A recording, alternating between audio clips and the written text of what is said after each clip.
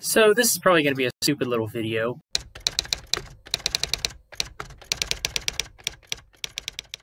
Well, hello, my friends. I actually hadn't planned to do a video so soon after my last one, but something came up on Twitter, and I seem to have been one of the first ones to notice it. Before I start, can I get you to throw a like on this video? And if you enjoy content such as this, as well as things like DM advice, retrospectives, and reviews, go ahead and subscribe. I always appreciate it. Thank you. All right, so without further ado, last night I was on Twitter, and in my feed, I saw this tweet right here. This guy was talking about the jab and agreeing with these woke convention owners like Gen Con, using it kind of as a modern day purity test. Now, this despite the fact that the efficacy is dubious for the jab. Clearly, there's no denying that even if you have it, you can still get the coof and pass it on. And, I actually just thought we were sort of getting beyond this as a society. Every sane person seems to have moved on from the dark times of the last few years, except these wacko, ignorant leftists. All right, so that's when I made the mistake of checking this person's bio on Twitter. And I was pretty dismayed to see that this person proudly displayed their position as a staff writer for Trollord Games, a legendary game company from way back, now prominent in the OSR. And they're most famous for producing Castles and Crusades, a very well-received OSR game. So then I looked to see if maybe that was a one-off, maybe just having a bad tweet. But I found a couple of other spicy tweets of his that did not reflect well on him, or I hate to say it, for the company that he works for. Tim Robbins, a Hollywood liberal for years, recently sat down with Russell Brand, and he admitted that he bought into the propaganda about the anti-vaccine movement of, just being a bunch of quote-unquote alt-righters, whatever that means.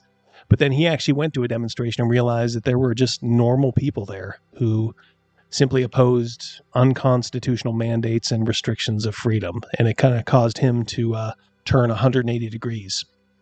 He flipped and admitted that he'd been wrong. But it's increasingly people like Jason Vey who are the oddballs out, especially as more and more people face the undeniable reality that the shot simply does not prevent infection or spread. But adherence to the old dogma is a good litmus test for identifying these hardcore leftists. And I would say Jason, from what he's written, qualifies. So what are my thoughts on this? I never really had too many Trollord game products over the years. And Castles and Crusades is not one of the OSR products I've investigated recently. So I don't really have a personal stake in this, aside from the fact that I am a fan in general of these alternates to the mainstream, Paizo and Wizards of the Coast. And I believe one user said that this guy has nothing to do with Castles and Crusades. He only works on something called Amazing Adventures or Star Siege. Now, do I think you should run out and sell all your Trollord game products? No, I don't. Unless that's what you want to do. Different people have different reactions to being insulted. Let's be clear here, too. He's insulting regular people. And I would say just set a standard for yourself. Will you put up with people like Jason Vey so long as the woke idiocy does not invade the final product? That's fine. Do you have a red line where any employee that insults fans without public redress from management means that you stop supporting that company? That's fine too. I guess I'd just say try as best you can to keep your standards consistent. I mentioned the list on the RPG site in another video, which I'll link to at the end. The list is basically a grouping of companies by their woke status, either green, which is good, yellow, which is caution, or red, which is full-on woke. And this is another case where something like that is a good idea in theory, but not perfect in practice.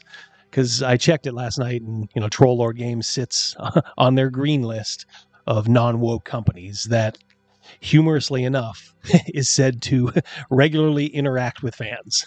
Yet Goodman Games, switching to neutral language in their latest edition of DCC, was apparently the final straw for them to go on the full red woke list. That and a couple of other things, too, to be fair.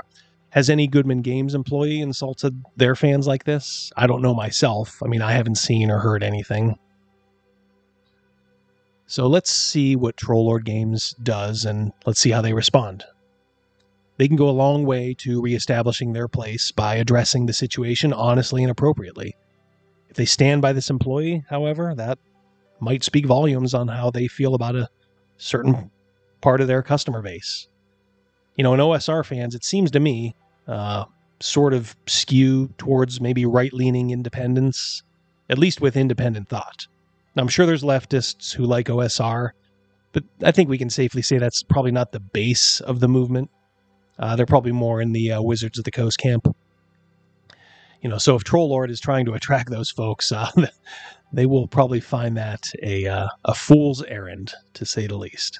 All right, so that's all I have for now. I just wanted to do a quick video on this, and I will make sure to follow up on this for you guys if anything else develops. So you guys take care and be safe. What qualifies you to be a U.S. Senator? You have 60 seconds.